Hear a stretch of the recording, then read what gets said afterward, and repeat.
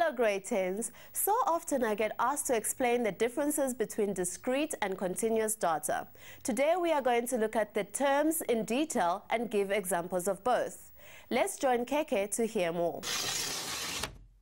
Each type of graph has a particular purpose. So when you've collected all the data that you need to represent, you have to decide which type of graph will represent that data best. But to do this, you need to know the difference between continuous and discrete data.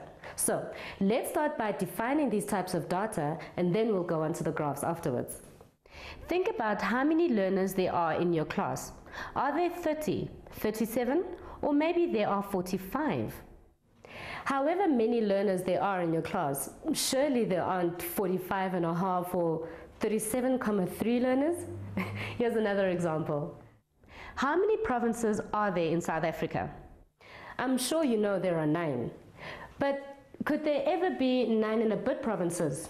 Well, the government could make another province, I suppose, but that would be 10 provinces, not 9 and a bit. So variables like people, provinces, and even water bottles like this one have to be counted in whole numbers. This is what's called discrete data. Discrete data is information that's collected by counting. On the other hand, continuous data is information which is collected by measurement. Have a look at this speedometer. The needle goes up smoothly without stopping as it measures speed. There are no gaps in between. Speed doesn't jump from being, say, 100 kilometers per hour to 180 kilometers per hour. Speed continues to increase smoothly. A stopwatch will continue to measure time continuously until you press the stop button, so it can be used to time anything. From measuring how long it takes to bake something to measuring how long it takes to run 100 meters. Gerard ran the 100-meter event in the school athletics. His recorded time was 11,3 seconds, even though the stopwatch actually showed 11,347 seconds. The judges rounded it off. But the data was still continuous, just like the sand in this timer. It was a measurement of continuous time. So when we talk about things like time, distance, and temperature, which need to be measured, we're talking about continuous data.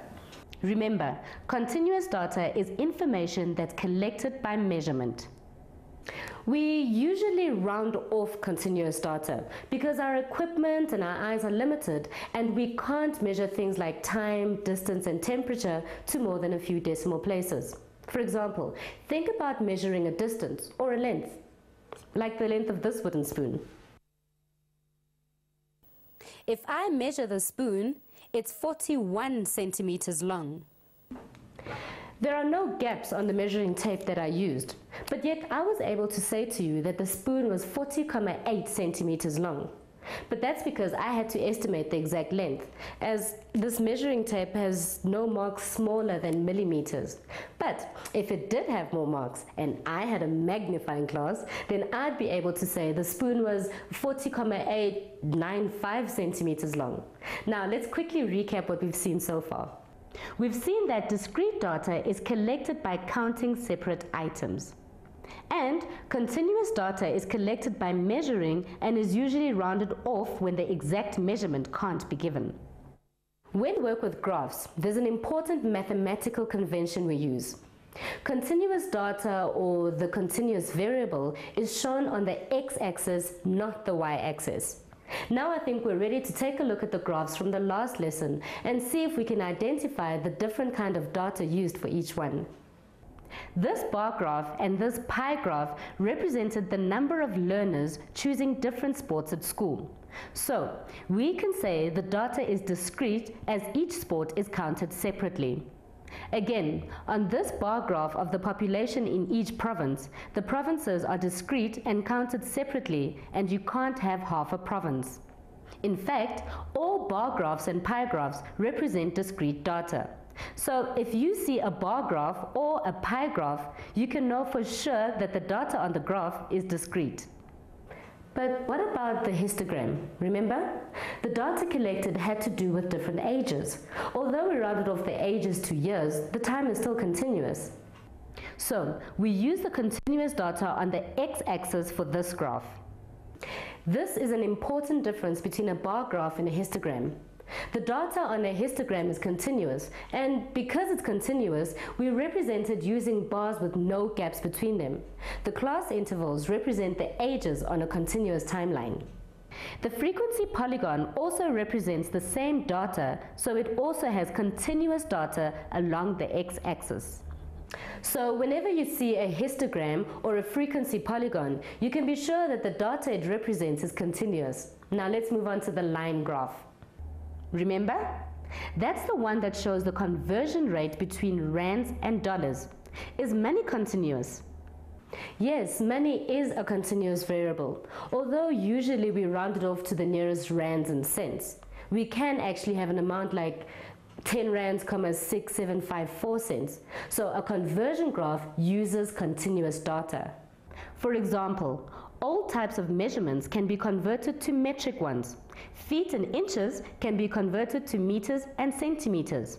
Pounds and ounces can be converted to kilograms and grams. I'm about 5 foot 7 inches. In metric measures, that's about 1,67 meters. And if you're going to bake from a recipe like this one for biscuits, you may come across measurements like 5 ounces of butter and 17 ounces of flour.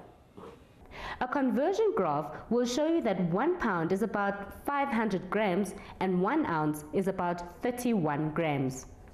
So, line graphs always have continuous variables on both axes.